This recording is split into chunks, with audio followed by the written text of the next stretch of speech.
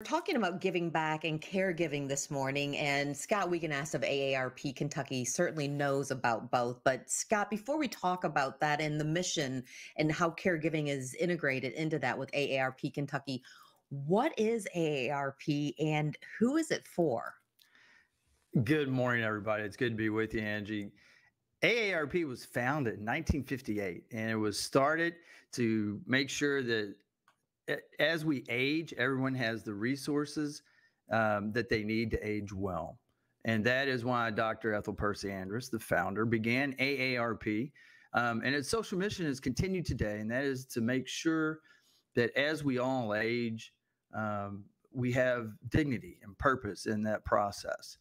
And AARP Kentucky is one of the 50 state offices across the country. So we have a nationwide presence, and we deliver information and resources with our volunteers to members and non-members alike across the state. And in Kentucky, we have about 445,000 AARP members.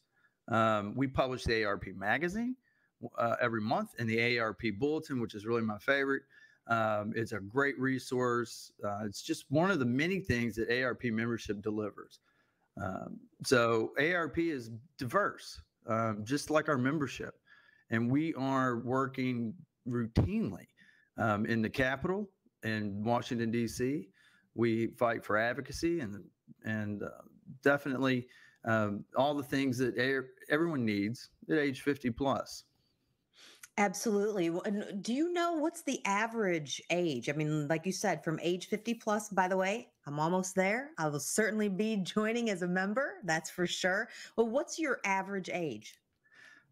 I'm not certain what the average age is, but what we find is that our members want these resources, and it's based on the life cycle, if you will, where you're at with your family, where you're at in your life, and what do you need at that point, whether you have adult children, whether you're a caregiver, you're in the sandwich generation, where you're caring for your adult children and your parents. So there's a very diverse range of age within ARP. Membership starts at 50, technically, but you can join. Anybody can join anytime. Come on. Scott, you and I have had this conversation before because one of the things that I have always thought of AARP was just in my head, I'm going to be living it.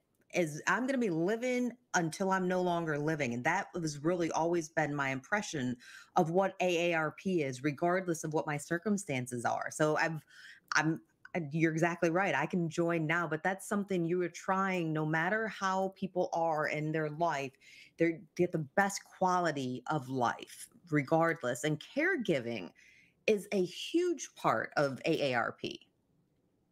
And it has to be, Angie, because what we know is right now today in Kentucky, there's some 640,000 individuals that are delivering some sort of family caregiving for a loved one. Typically, what we do know is that typically falls to a female member of the family in her mid to late 40s who is taking care of a mother or a father or a sibling. So that is, ARP has been working on our caregiving resources a good many years, not to put a date on it, but we've got experts and we've got resources with research and information and advocacy.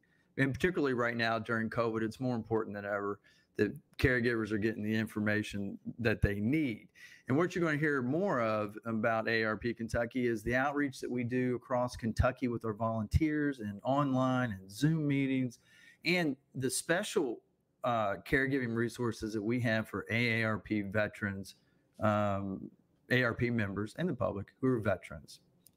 Absolutely. We'll hear from Charles Williams coming up in just a little bit, who will definitely address that. I want to go back to one word that you said because I know they're so important to you, Scott. Volunteers. Volunteers make the world go round in so many ways, and especially at AARP.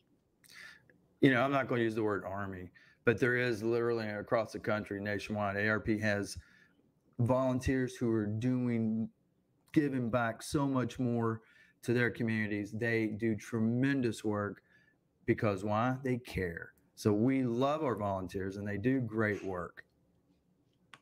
Well, we love that you're a part of today's show, the Giving Back Show. We're going to be talking more about caregiving. And like Scott said, we'll talk more with members, volunteers with AARP. But to connect with AARP Kentucky, and they have a host of resources there, visit aarp.org/KY.